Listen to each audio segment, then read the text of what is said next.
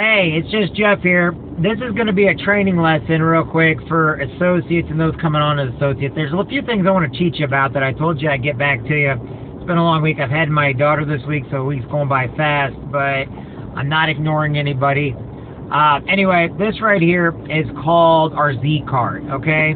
There's two things that work really well for people that don't use their phones all the time. We have a thing called a Z card, which you can get these from me, and you put your business card in the back of it. And then we also have a CD, DVD. One side's a CD, the other side's a DVD that they can play in their car. Now, what's nice here is when you open up this Z card, I'm going to open this up, then I'm going to hand it to my daughter, and then I'm going to do a part 2 of this, okay?